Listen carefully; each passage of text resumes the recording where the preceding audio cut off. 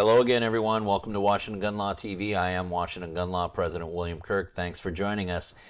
Well, unfortunately, we got to talk about it some more. We're going to have to talk more about solvent traps because we've continued to try to have conversations with the ATF to try to figure out what the heck is really going on so that we could advise you on how you can remain lawful and responsible gun owners.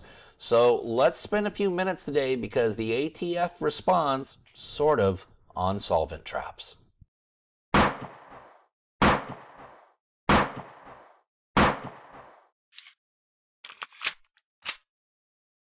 Okay, before we get rolling, you guys know the drill. If you like this video, go ahead and click that like button down below. If you want to stay up to date on issues related to your Second Amendment rights, go ahead and click the subscribe button down below. Click the little bell logo if you want to be notified when we post new videos. And most importantly, let's keep the comments and discussions coming. That's how we're going to make sure that we get our videos out to more lawful and responsible gun owners like yourself. Okay, so this is another video in a long series of videos that started back in August when we were talking about these solvent traps, and we knew that people were milling them out, converting them to suppressors, and we advised at that time that was not a good idea. Now, recently we've had to do videos about is the ATF really coming after those that purchase solvent traps, and that was based upon the fact that a company named Diversified Machine, who made a lot of these, had been raided, and we know when the ATF raids a company, they're not just going to take the inventory, they're going to take all the sales records, they're going to take all the shipping records, and therefore many otherwise lawful and responsible gun owners started receiving nasty little letters from the ATF saying, warning, you may be in violation of federal law. Now, I had a lot of people contact me, especially after we did that video, and I decided to reach out to the ATF to try to get some guidance as to what they really meant by this. And as we worked through this issue, we realized that everyone was really kind of falling into one of three categories. They either A, were individuals who had purchased these solvent traps and then really just never did anything else with them. Maybe they used them as a solvent trap, maybe they just never used them at all. There was B, some individuals who had purchased these and yes, converted them to suppressors, but never did any of the ATF paperwork, and I candidly really didn't need the ATF to tell me what the problem was there. And then there was this very unique third category of individuals that had purchased these solvent traps, but also went through all the appropriate ATF channels when they converted it to a suppressor. They filled out their Form 1, they paid their $200 tax stamp, they received ATF approval. Now, even these folks were actually receiving the nasty little letter from the ATF. So why was that? So we know we reached out to John Tibbetts, who's the executive counsel for the ATF, happens to be here in Seattle, and we asked them those questions based upon the three categories of individuals that I was encountering. And we did a video where we actually recited verbatim the exact answers as given to us by ATF counsel. And the bottom line is the problem really stems from Diversified Machine. Diversified Machine, in this instance, was supposed to get ATF approval to make suppressor components. They did not do so. Therefore, the people who were buying them just as solvent traps were actually buying illegal contraband. Now, the purchaser did not know that, and it appears that the ATF's focus is on Diversified Machine, not on the purchaser. But yes, they want the parts back. Now, those who purchased them, converted them, and didn't do the ATF paperwork, candidly, we told you back in August that that was going to be a problem. It remains a problem, and the ATF absolutely certainly wants those back. I think this is the category of individuals that have to be most conscientious about how they're going to be turned in as to avoid any detection in the event that ATF decides to pursue this further. And then the third category of individuals we were told also needed to turn them in. These are the people who actually purchased them, did the Form 1, paid the tax stamp, got approval, everything was fine, jumped through every legal hoop there possibly was, and yet they were still being asked to give them back. Why? Well, because what the ATF is saying in their interpretation of what happened is that what Diversified Machine was manufacturing and selling us already constituted a completed silencer. It was not a component thereof, it actually was a completed suppressor. And so for that reason, when somebody like the gentleman I'm going to talk about today received it and did his Form 1, he was actually supposed to do a Form 4. So in that situation, they're being told that yes, the suppressor is going to be stricken from the National Firearms Registry under your particular name, and yes, that part needs to either be surrendered or evidence of its destruction needs to be given to the ATF. Now, the individual I was contacted by, we're going to call him Aaron today. That's not his real name, but Aaron is an otherwise lawful, responsible gun owner who way back in 2016 purchased one of these solvent traps from Diversified Machine, did convert it into a suppressor, but went and filled out his Form 1, paid his tax stamp, and actually received ATF approval in 2016. So this suppressor has been in his lawful possession for almost 6 years at this point.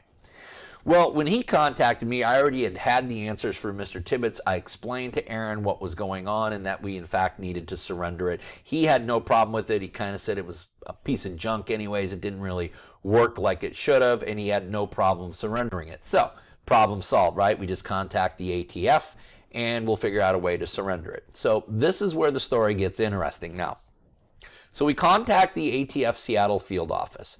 And of course, it's about 3 or 4 people into the call before I finally get somebody who understands what they're talking about. And I say, hey, I need to talk to somebody who can explain how the surrender can occur, or how can we effectuate this surrender. And I was told that I would be called by the field agent. So what did I get for the next day? That's right, crickets.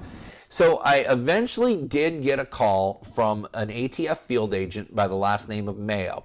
Now, Mr. Mayo, when I first talked to Mr. Mayo and I explained what was going on with these solvent traps, he had no clue what I was talking about.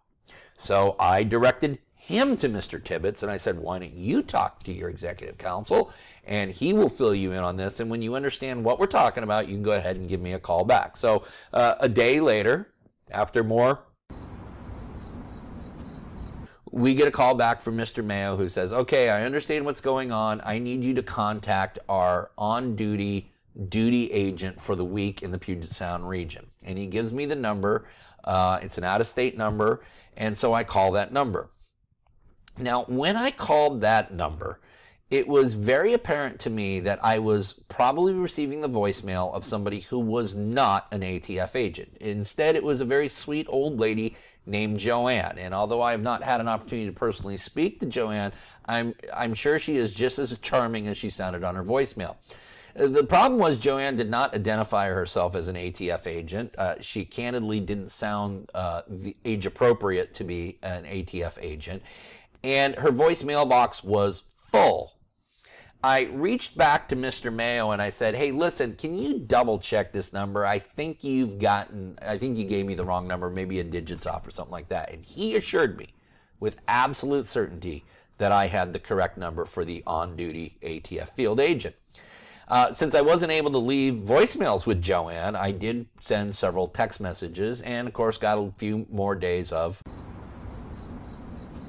And eventually I was contacted via text message by Joanne, who then told me that she had no idea what I was talking about. She wasn't even sure what the ATF is, and she absolutely positively was not an agent of the ATF. And candidly, I believed her. I then, of course, had to reach back to Mr. Mayo again and sent him the following text message.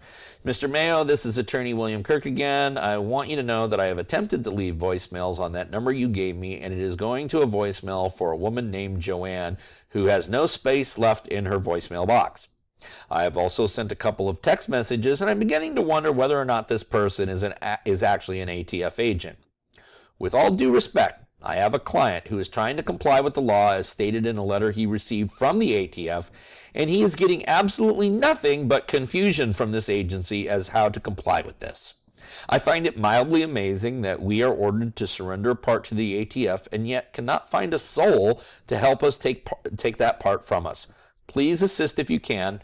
And the answer I received back was Roger. Now, I again went through another day or two of,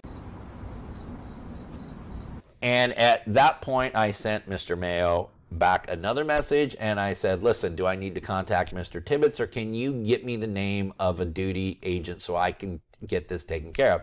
And today, about an hour and a half ago before I taped this video, I actually received the number for an Agent Montana. Okay, now we're getting somewhere, right? So I contacted Agent Montana, who when I first talked to him today, very nice gentleman by the way, said, I have no idea what you're talking about. I directed him back to Mr. Mayo and Mr. Tibbetts and said, why don't you get up to speed? And then when you are up to speed, let me know. So I did have an opportunity to talk to Agent Montana again. And I will say he's been very responsive. Compared to the other responses that I've gotten from the ATF, Agent Montana stands out in the crowd here. I had explained to him that my client, Aaron, was a gentleman who had filled out the Form 1 and gone through all the appropriate channels, but was still being asked to surrender to this.